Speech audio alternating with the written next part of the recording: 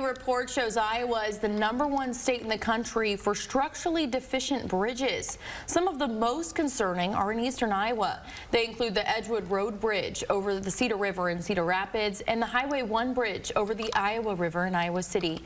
According to the American Road and Transportation Builders Association, the Centennial Bridge connecting Davenport and Rock Island is the most traveled structurally deficient bridge in the state. The Interstate 280 bridge in that area is in the #2 spot. A bridge is structurally deficient when the driving surface or other support pieces are in poor or worse conditions. But despite the rankings, officials say drivers shouldn't be worried.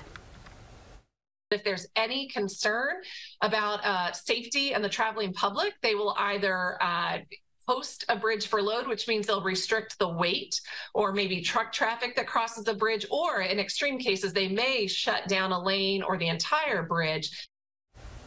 Officials say many cities may struggle to raise the money for necessary repairs, especially in rural areas. The report says nearly 15,000 bridges across Iowa need some sort of improvement. In Illinois, that number is just over 4,000.